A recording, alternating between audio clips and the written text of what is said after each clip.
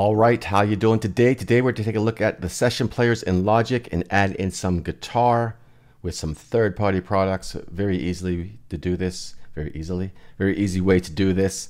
Please do check my other videos. I have hundreds of other videos in my back catalog, music production stuff. I will be making a lot more Logic Pro 11 videos as well. I also have a video on producing a song with all stock Logic plugin sounds and effects and plugins and stuff, whatever. So anyways, check that out too. Please subscribe. Anyways, let's get right into this. So we're just going to start off session players in Logic here, and let's just, whatever. We'll just do this randomly. It doesn't have to be a, a whole whatever. So we'll just pick the indie style drums for now.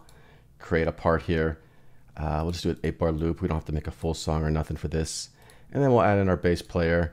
Let's go with, we got the indie, we got the, let's do the indie disco. I mean, this is just, I'm just doing this randomly. There's no rhyme or reason to any of this right now.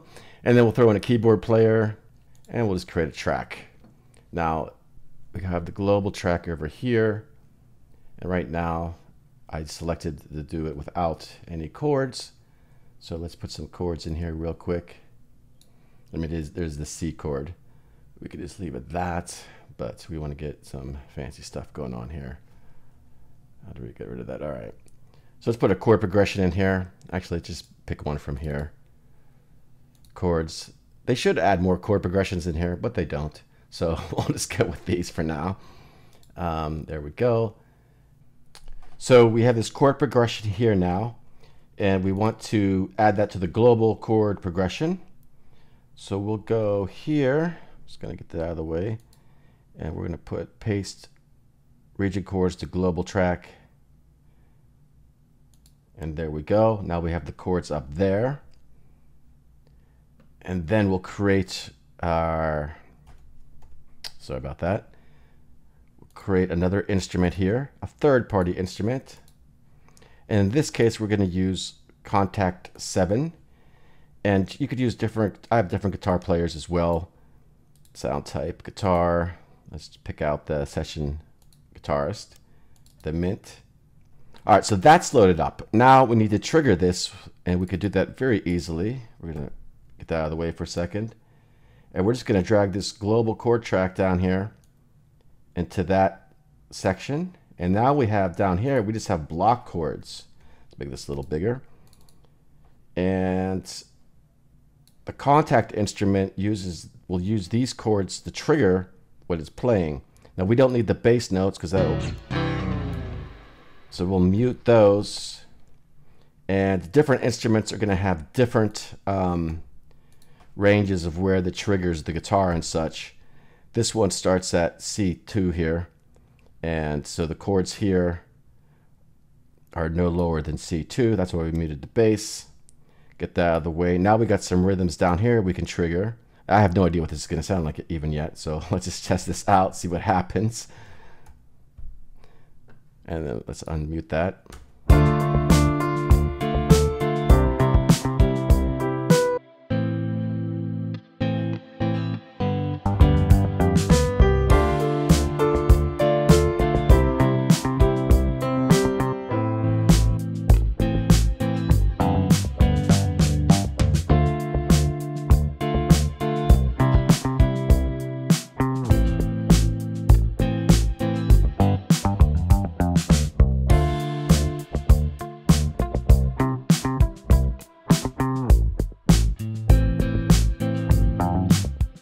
Maybe some palm mutes.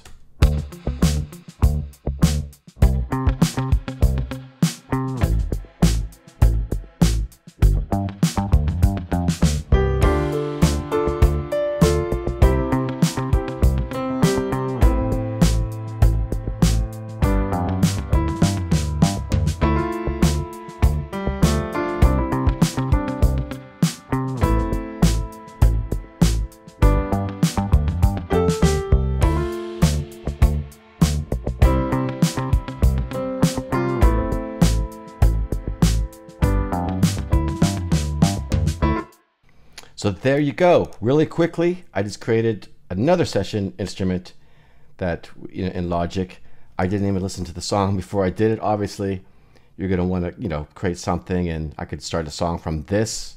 And I could also take those same patterns, that same chord, block chords thing I have here, and I could add in a pad sound if I wish to or something. I could use it on arpeggiators. I could change the range of where that guitar is playing. Let's move that up an octave. It just depends on your third-party instrument. A little higher register. Maybe change the piano up there.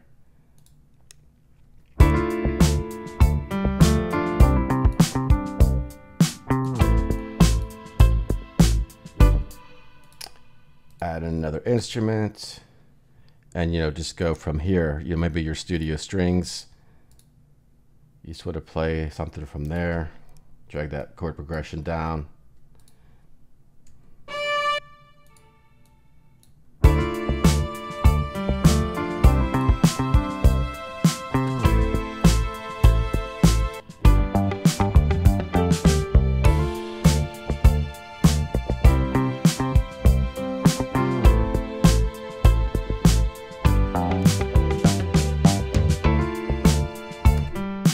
Hours of fun.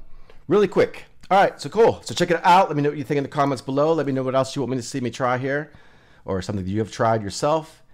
And yeah, so check it out. That is all for now. I will talk to you soon.